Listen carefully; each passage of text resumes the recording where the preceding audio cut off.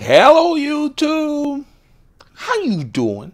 How you doing? I hope you're doing well. It's time again for another knife of the day. Today the knife of the day is my Strider SMF knife. This is the big Strider.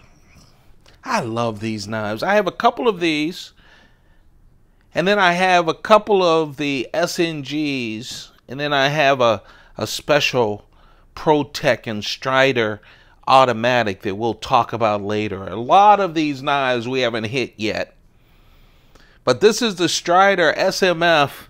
Man, the first time I had a Strider SMF, was it this one? No, it was the other one that I already posted on this channel.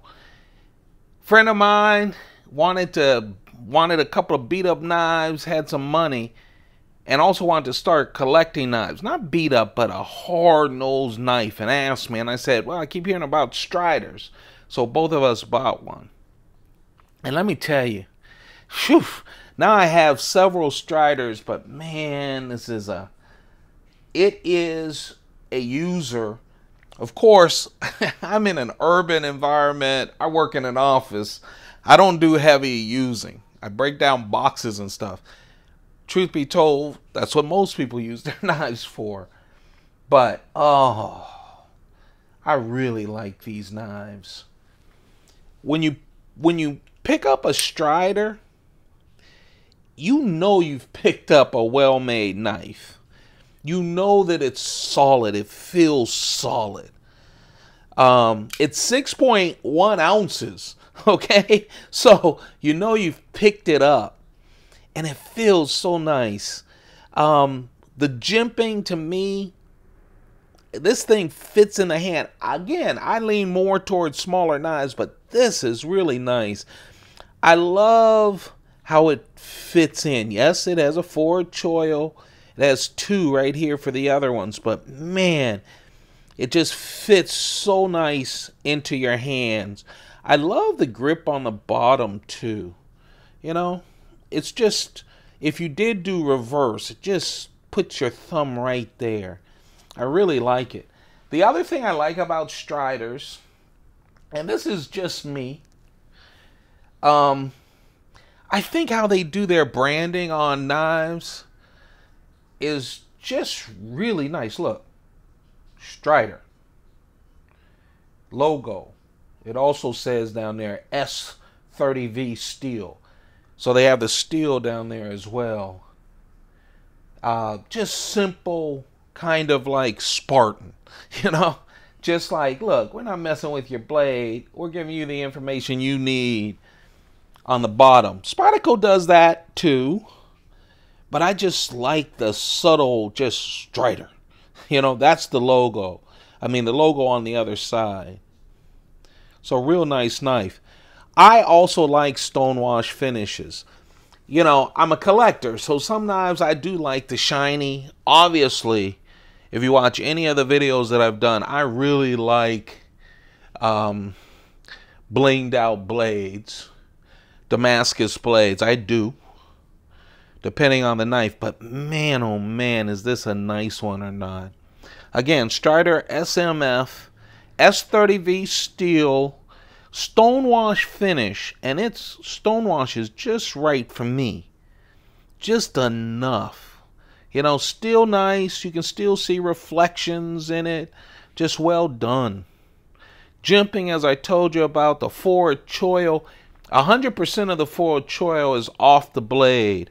So when I say it's 3.9 inch blade, remember, we measure all the steel, right? From the handle to the tip. The edge is 3.25. Okay? 3 inches and a quarter. 3¼ inches for the blade. Just thick, stock. S30V stock, really thick. The total size is 9 inches. Now, I have fat Michelin Man hands, but it just fits well. Also, when I bought my first Strider, again, You know, I was so used to Spidey holes that the hole opener really felt comfortable to me. I just really like it. Now the handle is G10, heavy G10. That is not just a pattern, it's really carved in there deep. It gives you a lot of traction and it looks good too. You know, it doesn't beat up your hand because it is smooth, but it gives you a lot of traction. It looks great. The pivot is, every time I pick up a Strider, I tell everyone about the pivot. I love that simple pivot. Get a coin, you can tighten or loosen the pivot. 2 studs. It's not see-through construction. It has G10, and this is with the S&Gs as well. I'm not an expert on Striders. I just have several of them, and I really like them. So you have the textured G10 on the show side. It actually wraps around. There's no seam. It's just, they then wrap around the G10 for the back spacer. And then, as you can see, there's the titanium on the lock side. Stabilizer so you don't overextend. Frame lock with jimping. Everything about this says what I said. It's a tough knife. You know, I love my Chris Reeve knives, and they are tough. They really are. But when you pick it up, you know that it's going to do every EDC you want it to do. And when you use it, you know that all the accolades for a Chris Reeve knife is true. When you pick this up, you know you've got a knife with capital K-N-I-F-E in your hands.